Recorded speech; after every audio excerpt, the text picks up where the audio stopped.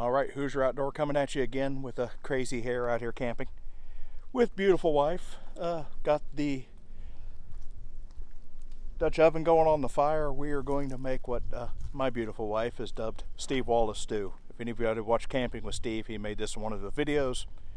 She said, "Ooh, that looks good. We have to try it." So here we are. So let me spin you around here and show you what we got. So in true Steve Wallace fashion, stew beef, oil, beef broth, mixed vegetables, potatoes, all the simple, off the shelf, dump it in a pan, cook it and see what we come up with. So that's the plan. That's what we're going to attempt with the assistance of beautiful wife off camera here. So here we go with a Steve Wallace stew.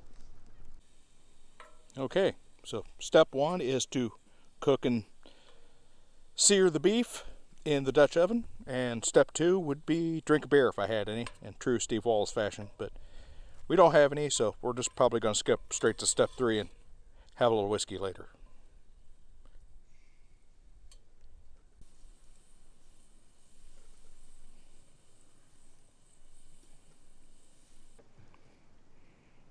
Gotta have the onions. Other half? Other half, might as well. No recipe here, we're just flying by what we seen Steve do, so. With a couple extra little twists. So if you like this kind of stuff, make sure and like and subscribe, and maybe we'll do some more attempted cookings of other things we've seen done. And a huge thank you to Steve for the recipe. Thank you very much. I'm still waiting for a Steve Wallace cookbook. Okay, onions cut up.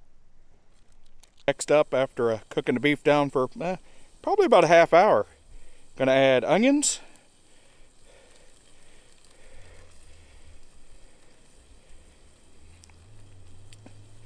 I believe we have some beef broth and a packet of beef stew, McCormick's beef stew seasoning.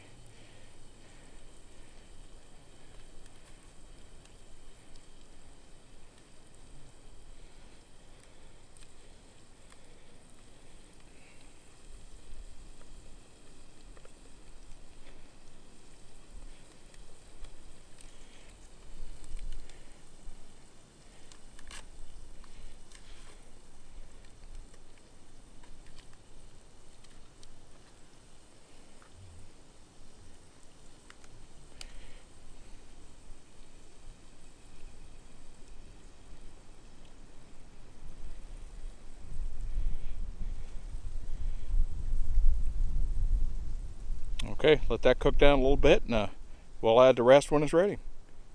All right, final step. Potatoes going in. Just good old canned stuff.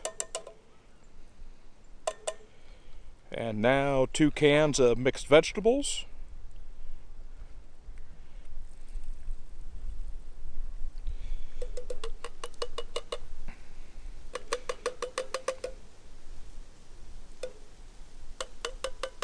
Got to get every last drop.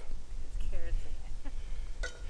Now stir it all up, and we're going to let that cook down and probably eat until we pass out, because that's a lot of stew and there's only 2 of us. But it wouldn't be a Steve Wallace video if you didn't cook 10 times more than 2 people could possibly eat.